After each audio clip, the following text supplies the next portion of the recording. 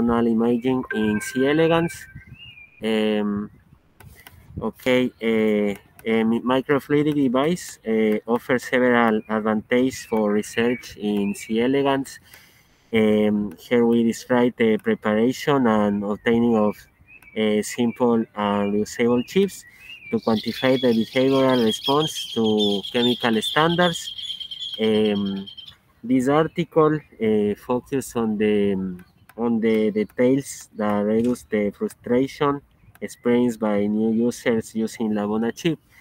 In this part, here we describe the preparation and operation of three devices in C. elegans, which are used in laboratories. The first chip is a microfluidic sent to observe locomotor behavior in response to precise and stable patterns on chemical stimuli, similar to a chemotaxis assay, but with a higher reproducibility and data content. This device can be cleaned and reused all times. This part, in this part, the second and third device um, are one trapped for microscopy and high resolution imaging of neuronal activity using a genetically encoded fluorescent calcium sensor. Um, this chip are attached to a glass. Okay. What else in this part? In this part, it's a microfluidic construction through hydrostatic pressure. In part A, seating for loading wounds. In part B, outlet tube. In part C, video capture. In part D,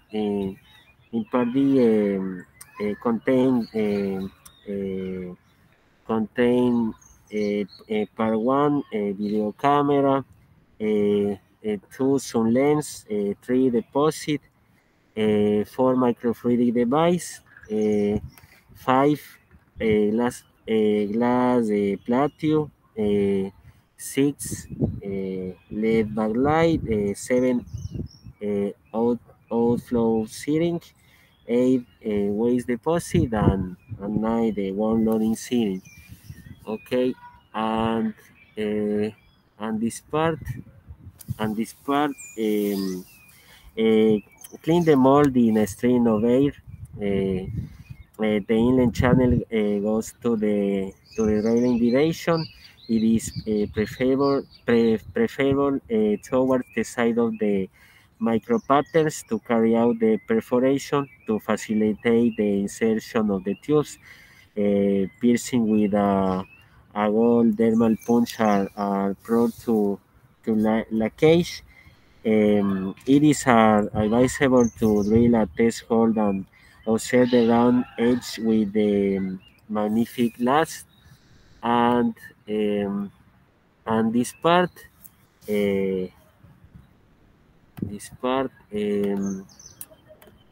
okay a cross-sectional view of a reusable chip and a permanently attached chip. Uh, Microfluidic channels with PDMS mold are sent to the glass slide, and this part may leak under excess liquid under pressure, so the flow is prevented better by hydrostatic pressure. And conclusion, taking into account the variables in the channel, if the chip was recently degazed and the small bubbles will be observed in the PDMS, you have to wait 5 to 10 minutes and check if the bubbles become smaller. Thanks.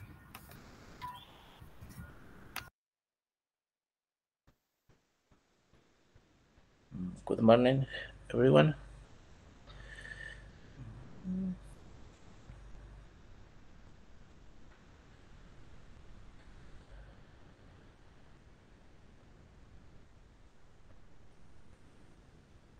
Okay, in this occasion, I am gonna talk about this enhancement of COVID-19 detection time um, by minimums of electrothermal forces.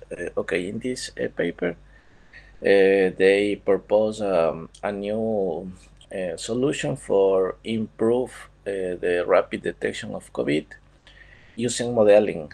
They use these electrothermal forces using this.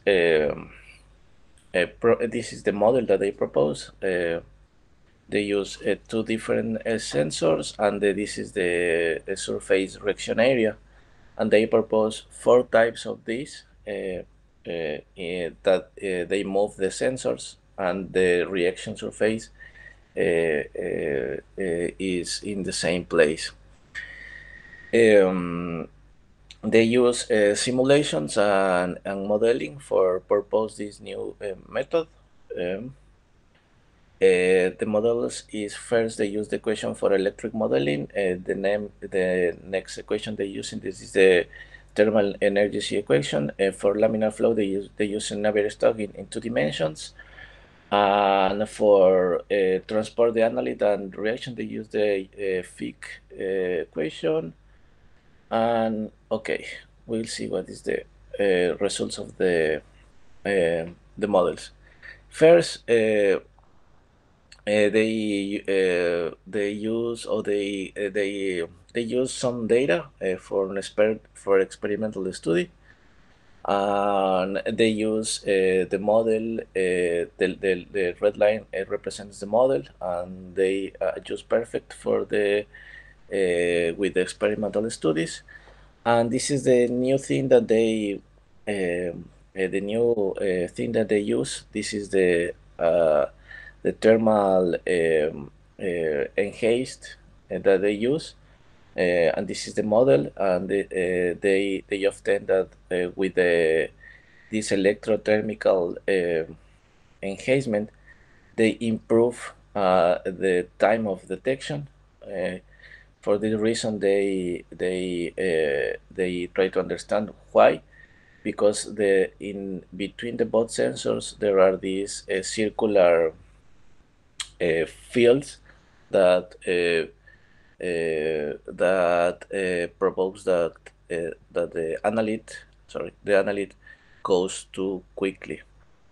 Okay, and then they are interested in these results. That is the reason they change the voltage, and they say that the best voltage is the minimum that they can apply, and the limit is 10 volts. And they perform the model before the 10 and after the 15. And they say that the 10 is the best optimal because 15 could be interfere with the binding of the analyte. Then in the first figure, I forget to mention that they use they use these models. Sorry. Okay.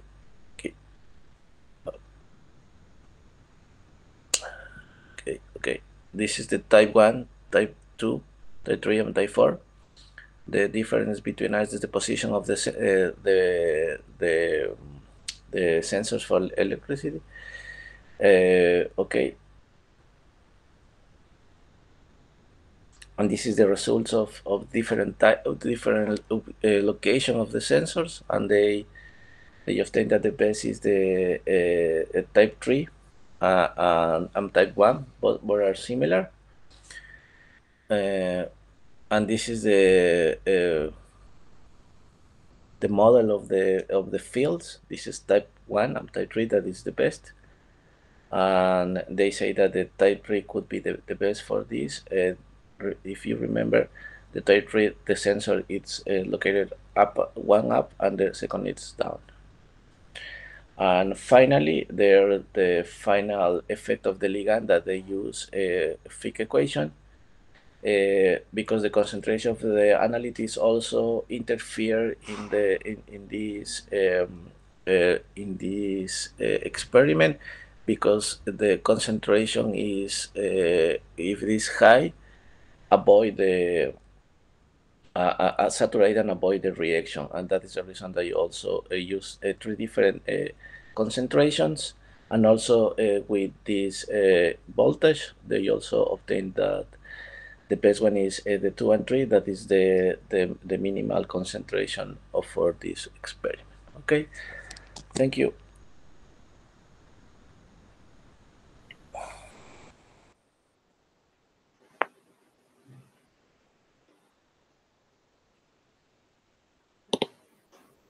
Good morning, everyone.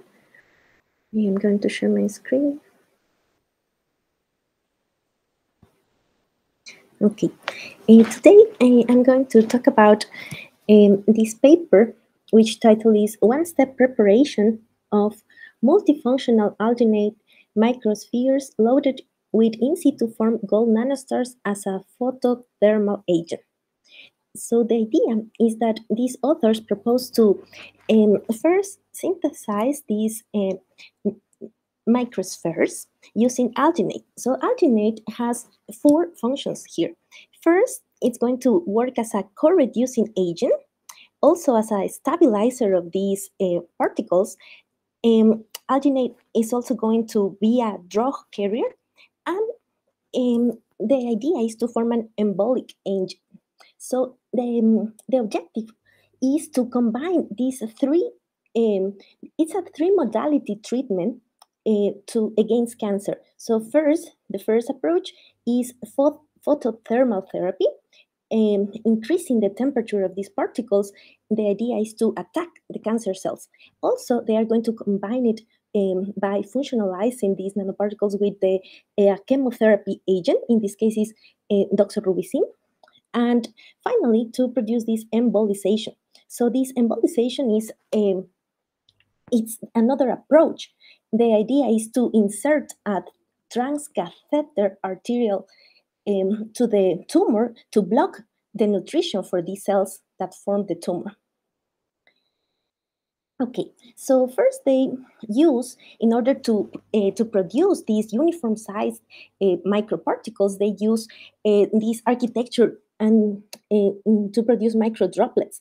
Here in figure 1, you can see that there is two channels for the oil, and then in this cross section, it combines with the aqueous phase. In this case, it's formed by, here you see the aqueous phase is formed by sodium alginate plus this chloroauric acid. So that's the source for the gold. And the oil, in this case, they use this oil with also with a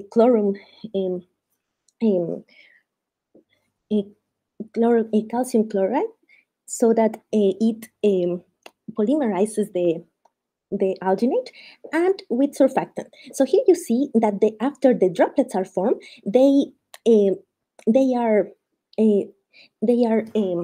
thrown to this beaker, which has the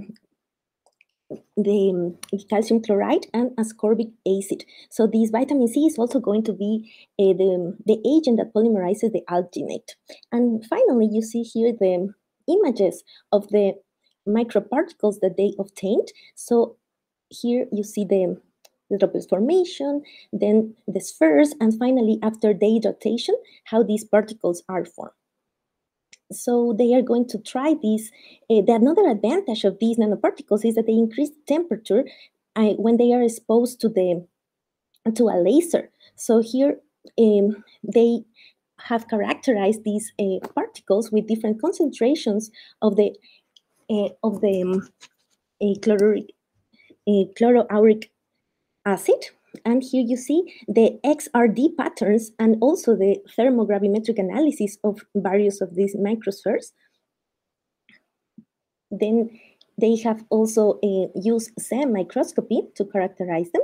Here you see the blank and the one with the microspheres, and there is a mode in the SEM which you can use to see the atoms that are present in these compounds.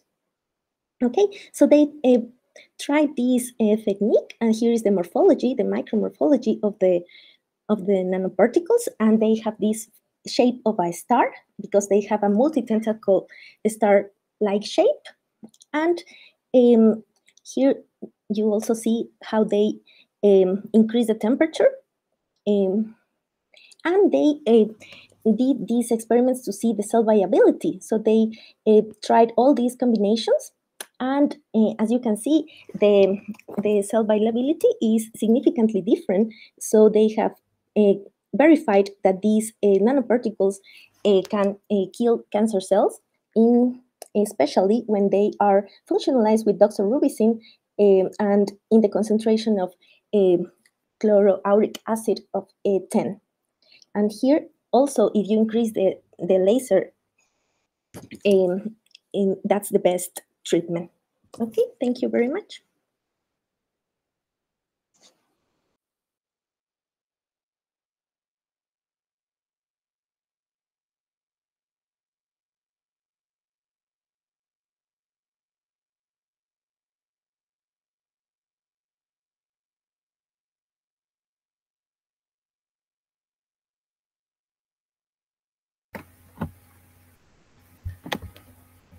Good morning, everyone.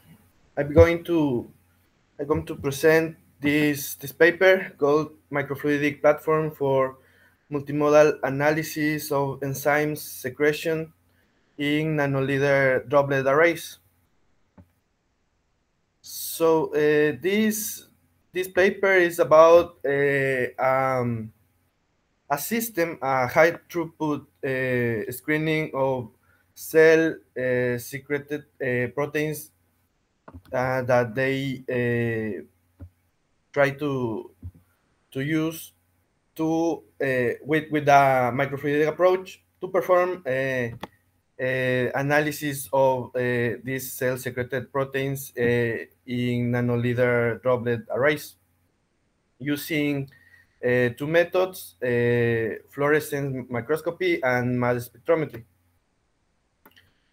So the high throughput screening of cells is required for many bioanalytical, biotechnological, and diagnostic applications, like discovery of new drugs, protein engineering, strain optimization. Often target molecules such as antibodies, hormones, or enzymes that are secreted by the cell. So the miniaturization helps to accumulate the secreted compounds at sufficiently high concentrations for analytical measurements, and also reduce the consumption of resources. So this droplet with microfluidics, the cells are encapsulated in aqueous droplets separated by a water immiscible fluid like perfluorinated oil. Okay, in this study, they combine the benefits of microfluidic fluid handling as well as both complementary detection methods to quantify the enzyme secretion from yeast encapsulated in nanoliter droplets and its enzymatic activity. They re-engineer the method to encapsulate yeast cells. They incubate them over several hours on a temperature controlled plate and perform multi-step cell-based assays. This aiming at the strain characterization and optimization. They establish protocols to measure the secretion of the enzyme phytase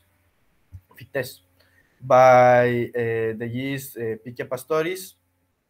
They measure the concentration of the enzyme by fluorescence spectroscopy using a synthetic substrate, while the multi-step reaction with the native substrate phytic acid was characterized in situ by this technique, MALDI-MS, matrix assisted laser desorption ionization mass spectrometry.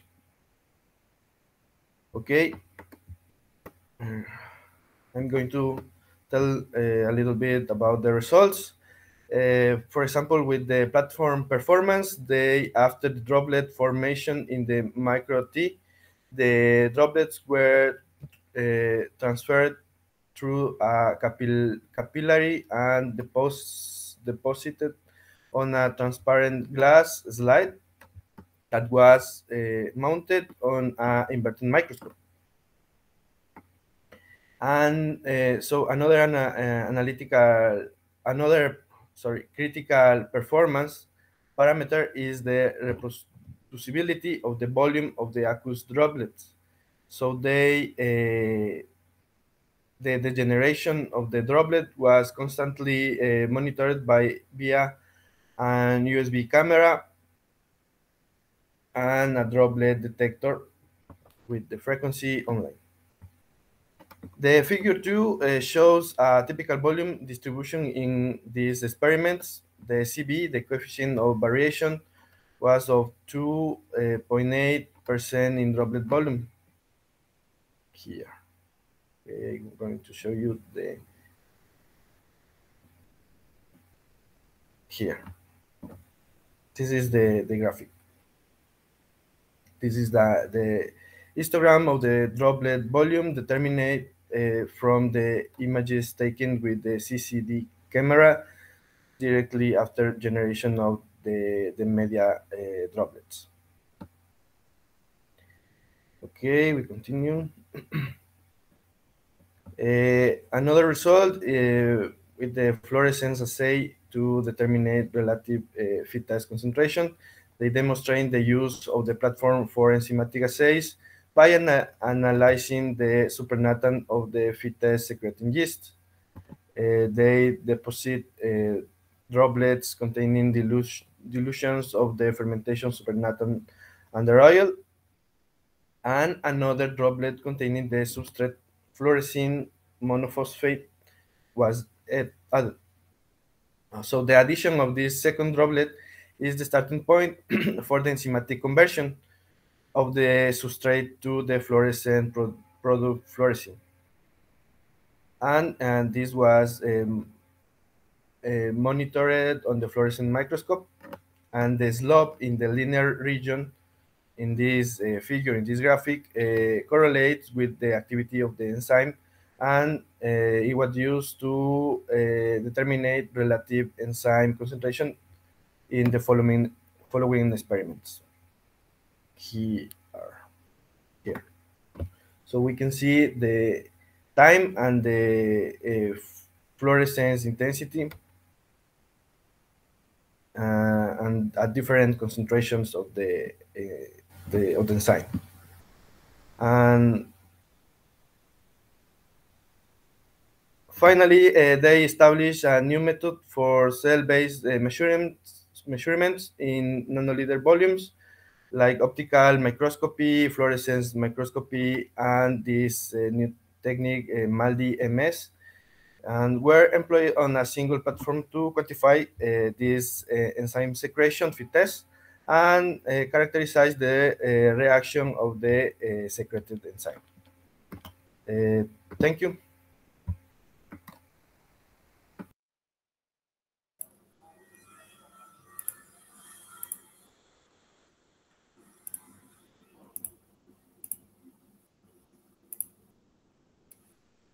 Good morning, everyone. Can you clearly see my screen? Yes. Thank you for your confirmation. Okay, today I'm going to inform you about the role of mathematics in machine learning. This paper focuses on the mathematics behind machine learning, and this slide, learning algorithms use the concept of probability to create an analysis on a given training data set for creating prediction. We have data generated by people, computer, phones, and other devices around the world, and it's going to increase as time passes. People analyze data, but the large amount of them makes it exhausting to doing manually. One way to overcome this is to teach the computer how to learn, get better through a lot of practice. This is machine learning. Now we're going to talk about the machine learning process. Figure 1 provides information about the important phases followed for proposing a model for a particular problem. Therefore, the first step of machine learning is collecting quality data, as the quality and the quantity directly determine the effectiveness of the model. Processes data is then fragmenting into two parts. One major part is for training, and the other is for performance evaluation. The next step is model selection, in which all the algorithms are considered which well suited at the type of problem. Then model training amplify the prediction feature of the model using training data. Finally, testing data is used for evaluation through the proposed model. Regarding mathematics uses in machine learning, here figure 2 shows the components of math used and is powered by a combination of statistics, calculus, linear algebra, and probability. Statistics is the course everything. Calculus tells how to make a model learn and how model can be optimized. Linear algebra makes running this algorithm useful on enormous data sets. Probability assistance prediction of events occurrence. Let's see here a problem to predict the price of an apartment in terms of the area. Considering a data set showing table 1 having two columns. One is the price per square foot of a given apartment, and the other is total area price of the apartment. This is the only marker to predict the price of the apartment as a whole. On the other hand, here figure 3 has x-axis measuring the price per square foot, and the y-axis measuring the price of the house. As we see, it is a scattered plot. Ideally, a line can be found that intersects as many data points as possible. This line can be used for prediction. In statistics, we try to create a line, so we use a statistics inference technique called linear regression. This allows studying the relationship between dependent and independent variables, where y is the prediction, is the dependent variable based on in the input variable x, independent variable. The point of intersection of the line with y-axis represented by b, and m is the lobe define the relativeness of variable. About probability and statistics, we can say that the probability is the base of machine learning, and is used to design different learning algorithms like naive Bayes and Bayesian networks. For example, here in table 2, you can see different probability tools, and they're used in model generation. And finally, about calculus, we can say that it can be used to implement learning for patterns. Several combinations of states and control are used by the machine learning model for analysis. Efficient machine learning algorithm for just data sets can use hypotheses based on mathematical model involving both calculus and statistics. So that's all. Thank you for your attention.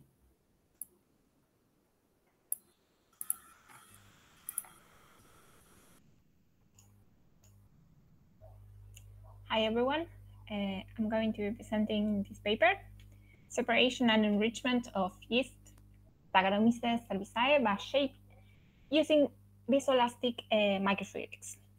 The variation in shape of the yeast is closely correlated to the cell cycle, genetic and environmental factors. 3D particle focusing can be easily realized in a viscoelastic fluid within a simple straight channel without any external force fields or complex microchannel structures.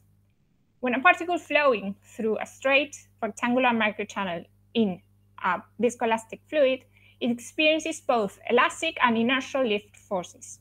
So here, the authors utilize a viscoelastic microfluidic technique to separate, enrich, and classify the yeast by shape in a level-free and continuous manner. They use a co-flow of viscoelastic fluid and the sample, which is a Newtonian fluid, to investigate the behavior of Saccharomyces cerevisiae cells with different morphologies. So the microfluidic device they used, let me see here. It consists of 2 inlets, a rectangular straight microchannel, and 7 outlets. The 2 inlets are used for introducing the yeast sample and fluid containing a relatively low concentration of polyethylene oxide.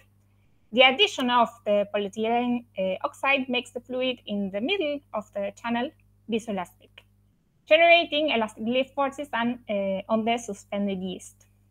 So, under the combined effect of the elastic and initial lift forces, the yeast cell generally migrates towards the channel center line in a shape-dependent speed, leading to different lateral positions in the main channel.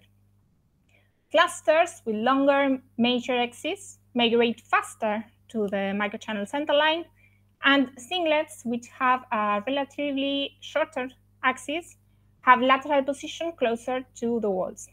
So, label-free and continuous separation and enrichment of Saccharomyces cerevisiae cells by shape is achieved using a co-flow of viscoelastic and Newtonian fluids.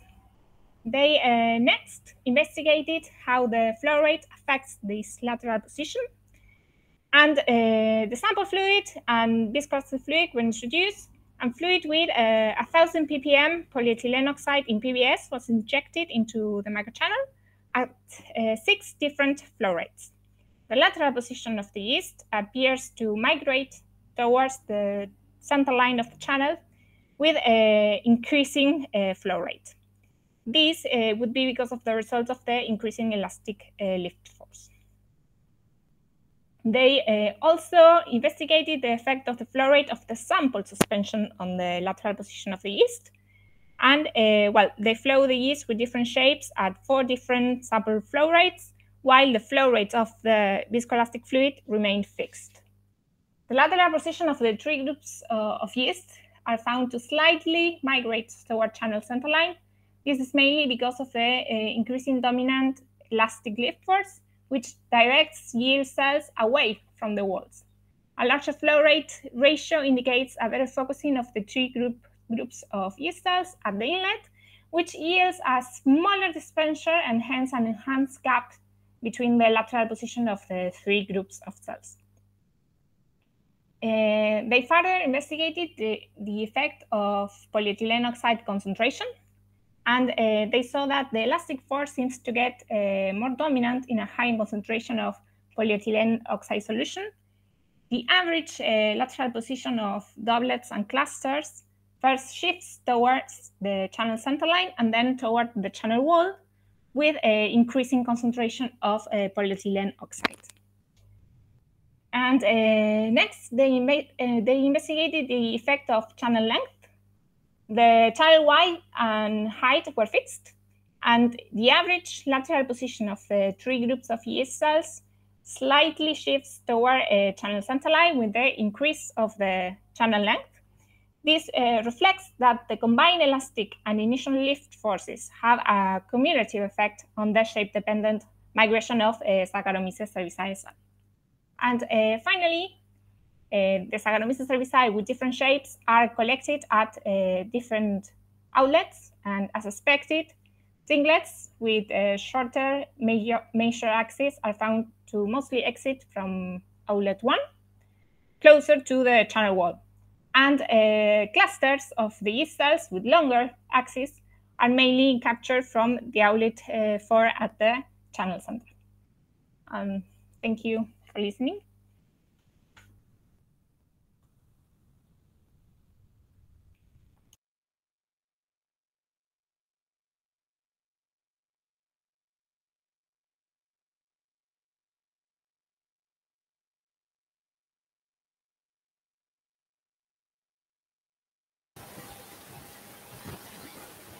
Can you see my screen? Yes. Thank you. Hello, everyone. Continuing with the topic that I talked about last week about the speed and displacement of single cells. Today, I will tell you about this interesting paper entitled Three-dimensional cell simulation does not follow a random law. The paper shows us that single fibrosarcoma cells migrate, but not randomly, as might be expected. The dynamic differs when it occurs in 2 and 3 stages, and the causes of this difference are proposed. The movement of bacteria and eukaryotic cells can be mathematically modeled from the random walk approach. In the absence of gradients,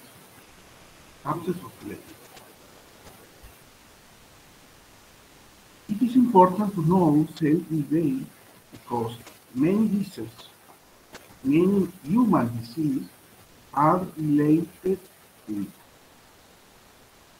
The usual models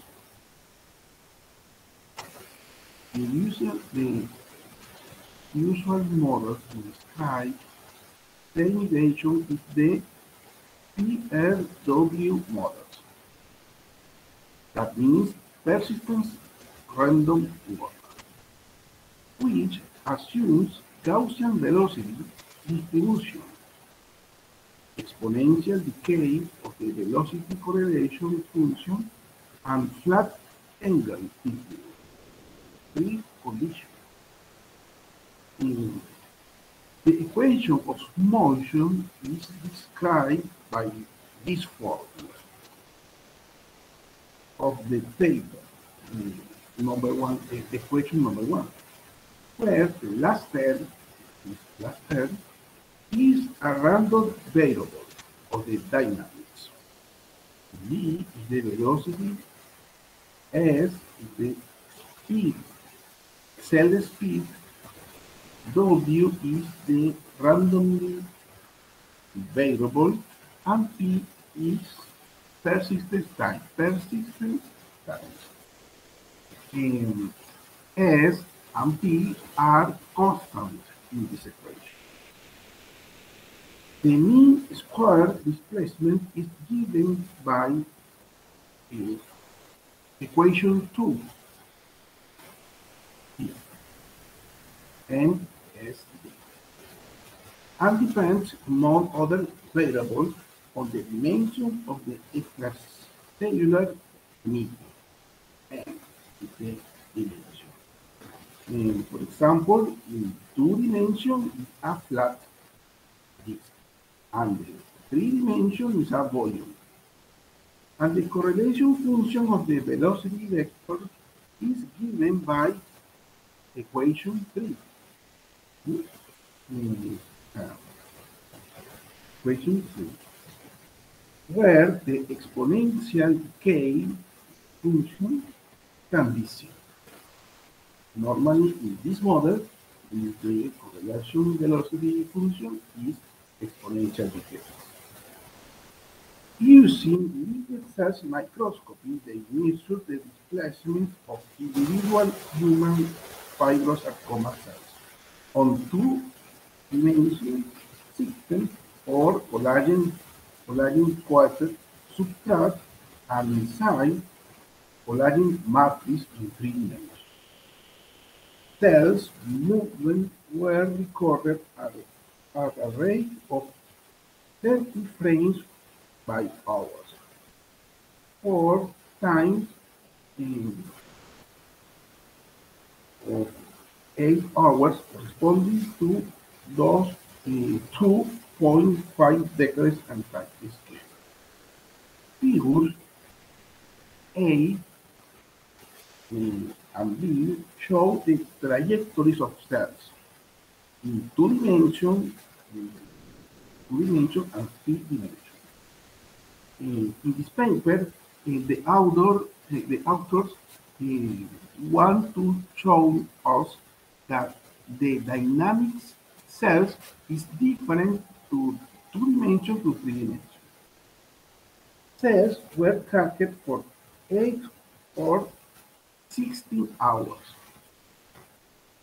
Two-dimension corresponds as medium is flat collagen. While three-dimension corresponds the medium is collage matrix. Collagen matrix. 25 cells, select cells for a plot the trajectory at select. Figure C and D show the speed of the cells in micrometers by minutes. These data show that possible change in the microenvironment did not change cell speed. The cell speed is approximately a constant. Figures E show the speed evaluated at a short time, 2 minutes. In the C and D, in the interval is 8 hours, 5, in this case, 10 minutes only. Cells on 2D, in 2 dimensions, here and here, have higher speed than in collage cells in 3 dimensions. Higher than in 3 dimensions. Therefore, 2-dimension cells motility is faster than 3-dimensional cell motility. Figures UF, we can see in these figures that at short time scale, the mean square displacement, S and S. And this displacement displayed an exponent alpha higher to 1, indicating that cell motility was directional super-diffusive dynamics. Furthermore, is followed from these figures, the velocity distribution is not Gaussian distribution, but exponential distribution. Figures 2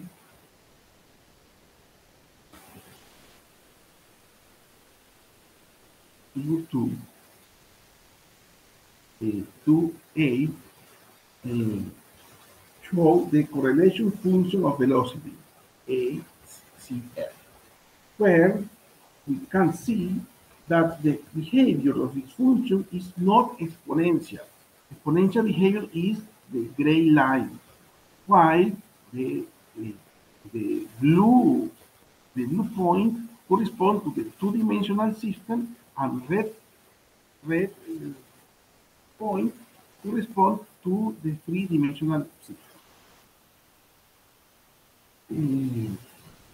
Therefore, one of the assumptions of the PRW models does not hold in this system. Figure does F angular velocity magnitude and show the velocity for two-dimension and three-dimension integration and different orientation relative to the longitudinal axis of the cell trajectory. We can see that the magnitude of velocity was spatially anisotropic or anisotropic velocity. For this 4 indicate it. The blue line is isotropic and the red line is anisotropic, like dynamic. When the model goes from considering single constant S and P for single cells, the author aggregates cellular heterogeneity in this equation here, in this equation, S and P always is contrast. And in this case, the correction for this author, S and P, depend on the single cells. With it, we can see in figure 3 the PRW models is the original model and PRW model modified. And in figure 3D show the correlation function of velocity ACF when including single cell information in the orange line. Approximate the exponential data, blue is the experimental data. Approximate the experimental data better than the PRW model original, is the green point. Figure 3F, the angular velocity, magnitude, in both versions of the PRW model do not predict the velocity anisotropy at different orientations because the circle is present in all systems and is not correct to the experimental data. As we can see in these figures, both models is isotropic and do not coincidence with the experiment. Here, the author extended the PRF model to the anisotropic models, finally. Anisotropic model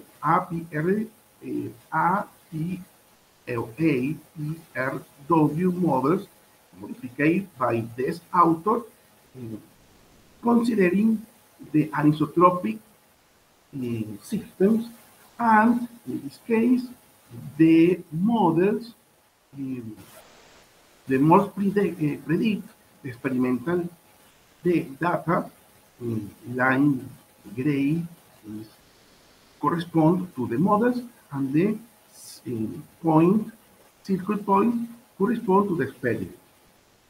Finally, finally, figure 4D corresponds to gray line is the model APRW, model modified by this author. And this model approximates the experimental data of the correlation function velocity better than the PRF model original in the line, in the gray line. Conclusion, the cell migration does not follow a random walk. Thank you.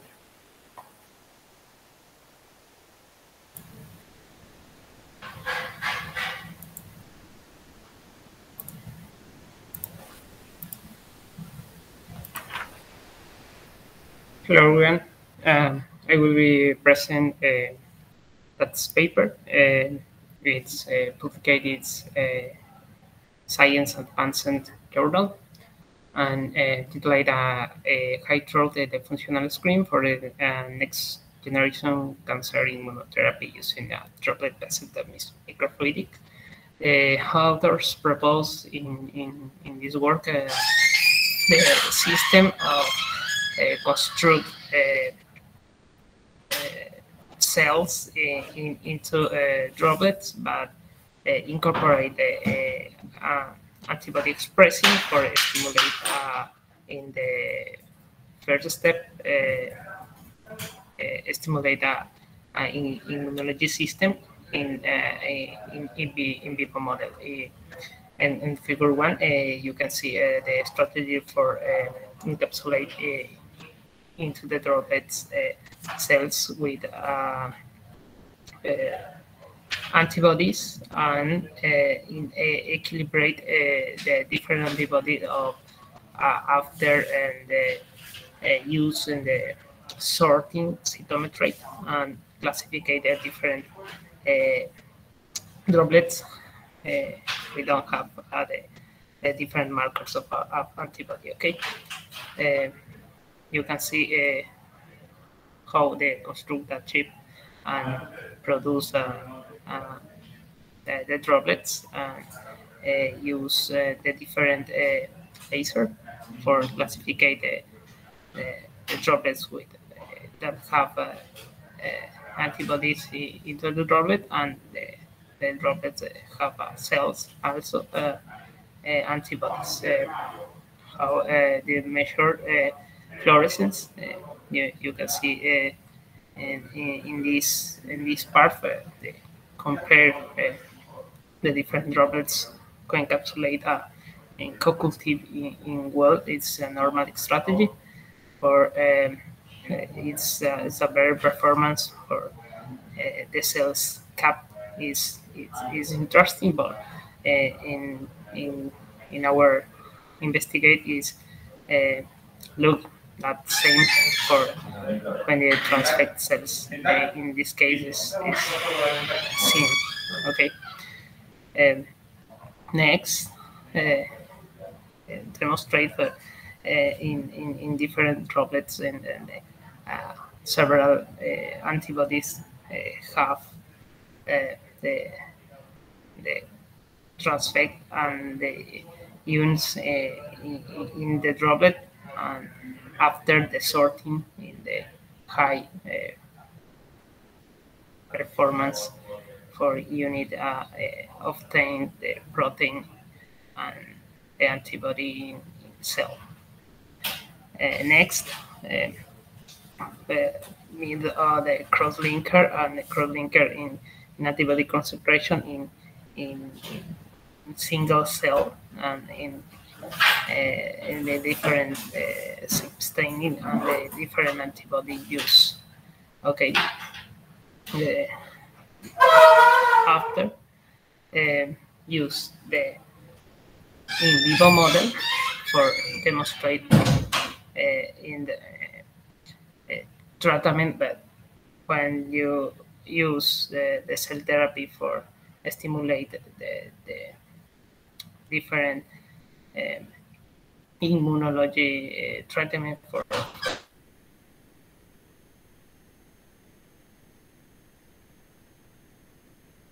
take the antibody into the cells, and after use the strategy for droplets, and you can see the control and the concentration and the fluorescence show the into the control antibodies that suit for use for droplets strategy. I can see in not only in the TL04, in the all antibodies used demonstrate more concentration for in a model for mouse, in a vivo model, and use the different compare for cell activation and the fluorescent tape in all find the better classified and sorting on the most is interesting, but finally they propose for the future prove this strategy for antibody and after sorting and droplets for treatment of cancer and immunological treatment for immunological. Okay, that is all. Thanks.